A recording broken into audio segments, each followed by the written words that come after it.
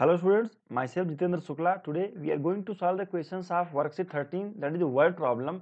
Especially in the word, the question is based on the word problem. We are having two challenges. Number one, we need to find that whether it is multiplication or division, and the second thing, writing the statement. So statement के लिए आप ध्यान रखें कि बहुत ज़्यादा आपको panic नहीं होना है. You can simply write the meaningful word, कुछ भी ऐसा लिखें जिससे मीनिंग निकल के आ जाए, बहुत ज़्यादा उस पर सोचने की ज़रूरत नहीं है. दूसरी बात, हम लोग समझने की कोशिश करते हैं. I will try to solve all the question in so simple way so that you will not face any problem to understand that की how to solve the question based on the word problem of fractional number. चलिए आइए शुरुआत करते हैं questions की. The very first question, a piece of ribbon is 5/3/5 metre long. एक इतना लंबा मीटर रिबन है और इसको 14 इक्वल पीसेस में काटा गया है, तो एक रिबन के लेंथ का क्या होगी. चलिए इसको समझने की कोशिश करते हैं. I am writing here, it is solution लिख लेते हैं स्टूडेंट्स. और सोल्यूशन क्या होगा, तो चलिए यहाँ पर ऐसे लिख लेते हैं सोल्यूशन. तो यहाँ पर क्या लिखा जाए, length of a piece of ribbon इतना है, ठीक है.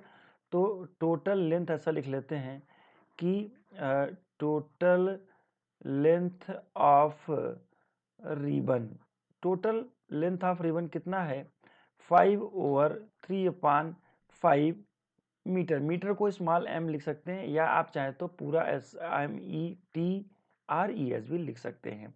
अच्छा, इसको it is given in the mix fraction, try to convert it in the improper fraction. 5 5 जा 25 + 3 इज इक्वल टू 28/5, और मैं स्मॉल m भी लिख लेता हूँ, आप ऐसा भी कर सकते हैं.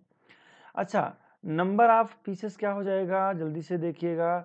यहाँ पर हम लोगों ने क्या लिखा, that is number of pieces क्या होगा स्टूडेंट्स, बिल्कुल आपने सही कहा 14 है ना. मतलब एक समझिए, एक रफ वर्क में समझिएगा, इतना लंबा सा एक रिबन है, उसको 14 इक्वल पार्ट में इस तरह से हमने डिवाइड कर दिया. बहुत सारे, कितने पार्ट में, 14 इक्वल पार्ट में. पता नहीं, यहाँ गिन लीजिएगा आप कितने पार्ट है.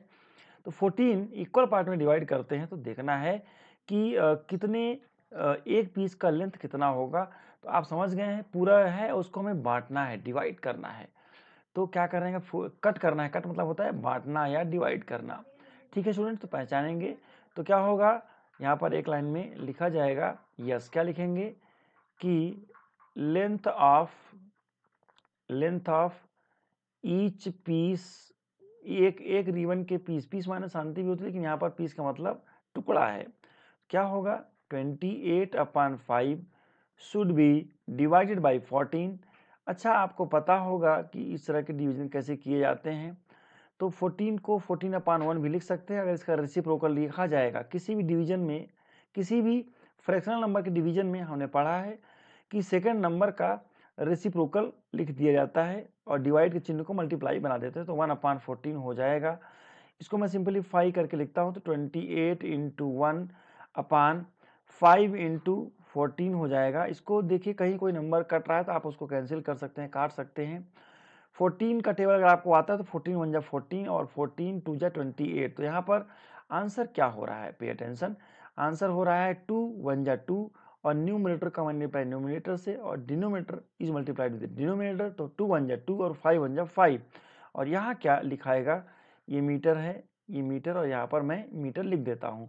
तो क्या लिखेंगे, what is the length of each piece है लिखा है. तो देखिए, यहाँ से सेंटेंस बनाए, व्हाट को हटा करके यहाँ से स्टेटमेंट बना लें. क्या लिखेंगे, 10 या देयरफॉर लिख लें, the length of each piece, ऐसा लिख लेते हैं. एक पीस का लेंथ कितना हो जाएगा, the length of each piece is 2/5 metre. I hope कि आपको समझ में आ गया होगा स्टूडेंट. चलिए आइए समझने की कोशिश करते हैं. Next question. Okay, the product of 2 fraction is 9. दो फ्रैक्शन को आपस में मल्टीप्लाई करते हैं तो 9 आता है. उसमें से एक फ्रैक्शन पता है. जैसे आप ऐसे देखिए, इसको रफ वर्क में ऐसे यहाँ पर हम समझ सकते हैं. क्या यहाँ पर ये रफ वर्क है, इसको आप अलग से ना बनाएं, यहाँ पर मैं बना देता हूँ प्लीज़. ये रफ वर्क है, इसको फेर में मत बनाइएगा, समझने के लिए मैंने बनाया है. देखिएगा, एक एग्जाम्पल हम समझ सकते हैं. जैसे 3 × 2 = क्या होता है, देखिए तो 6 होता है. या आप यूँ कहें 3 में किसका मल्टीप्लाई कर दें कि 6 आ जाए, तो इसका आंसर कैसे निकलेगा, 6 शुड बी डिवाइडेड बाई 2, क्या 3 इज इक्वल टू क्या आएगा, 2 आएगा, तो यहाँ आंसर 2 है। तो इसीलिए कौन से ऐसे दो नंबर हैं जिसका मल्टीप्लाई कर दे तो ये आ जाए, वैसे ही कौन से दो फ्रैक्शन है जिसका मल्टीप्लाई कर दें तो 9 आ जाए। तो 9 मुझे प्रोडक्ट लाना है, तो एक फ्रैक्शन पता है, दूसरा निकालना है, तो इसको डिवाइड कर लेते हैं। तो क्या हो जाएगा 7/15। अच्छा यहाँ पर देखिएगा 9 इंटू 7/15 है। ऐसा कोई नंबर ढूंढिए जिससे न्यूमरेटर और डिनोमिनेटर दोनों कैंसिल हो जाए। तो क्या हो जाएगा 3 3 जा 9 और 3 5 जा 15, तो 21/5 आंसर आ रहा है। It is given in the mixed, improper है तो इम्प्रॉपर को मिक्स्ड में चेंज कर लें। तो ये अदर फ्रैक्शन क्या होगी 4/1/5। आगे करते हैं next question, solution of question number C. It takes 1/2 minute to cook 1 dosa. एक डोसा को बनाने, जैसे ही डोसा का नाम लेते हैं तो मुंह में पानी आता होगा।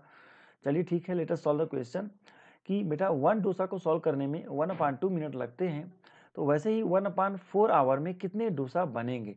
चलिए देखिए, सबसे पहले तो हम 1/4 आवर को कन्वर्ट कर लेते हैं मिनट में। तो 1 आवर में होते हैं 60 मिनट। ये रफ वर्क आप जरूर करेंगे अपने नोटबुक में। तो 1 our is equal to 60 minute, तो बेटा 1/4 आवर में कितने होंगे, एक का पता है, बहुत का निकालना है, तो मल्टीप्लाई कर दें। 60 into 1/4 is equal to 15 minute हो जाएगा। सो स्टूडेंट्स 15 मिनट 1/4 आवर का मतलब होता है 15 मिनट। तो देखिए हाफ मिनट में 1 डोसा, तो 1 मिनट में कितना हो जाएगा, 1 मिनट में 2 डोसा। तो 15 मिनट में क्या होगा, अरे यार 1 मिनट का पता है, 15 मिनट का निकालना है, तो 15 2 जा 30। बिल्कुल आपने सही कहा है, 1/4 आवर या 1/4 आवर को 15 मिनट भी कह सकते हैं। तो 15 मिनट में 30 डोसा बनेंगे। I hope you have got. Question number next करते हैं। शीतल के पास इतना किलोग्राम स्वीट था, उसने 1/4 kg हर फ्रेंड को बांटा, मतलब ईच फ्रेंड को, एक फ्रेंड को उसने कितना दिया 1/4 kg। ऐसे आपको 1/4 kg 1/4 kg देता गया। अब आपको पहचानना है कितने लोगों को वो दे पाएगा। आप समझ गए होंगे सबका क्या करना है, ध्यान से देखिए। तो 7/4 को 1/4 से डिवाइड कर देते हैं। क्यों, क्योंकि पूरा स्वीट इतनी है और मुझे एक आदमी को इतना दिया है, तो निकालना है कितने लोगों को हो पाएगा।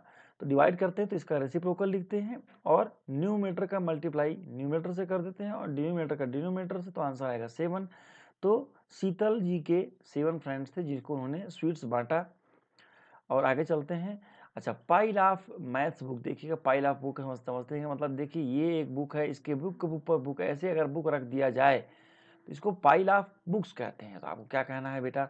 सो स्टूडेंट्स यहाँ पर तो मैंने कम बनाया है, एक बुक का गट्ठर है, पूरे एक पाइल है, इसकी जो हाइट है वो कितनी है, इसकी जो हाइट है वो 72/5 सेंटीमीटर है। जो मैं यहाँ लिख रहा हूँ ये रफ वर्क है, इसको आप अलग से कर लीजिएगा। और देखिएगा क्या कह रहे हैं कि पूरे पाइल की ये हाइट है 72/5 सेंटीमीटर, थिकनेस ऑफ 1 बुक, और एक बुक की हाइट कितनी है, इतना है 6/5 सेंटीमीटर। तो निकालना है नंबर ऑफ बुक्स, तो डिवाइड करते हैं तो आंसर आता है 12। There are 12 books in a pile, है ना। मैंने यहाँ कम बनाई है लेकिन समझने के लिए मैंने बनाई है, तो इसको आप नहीं बनाएंगे, समझने के लिए मैंने बनाया था।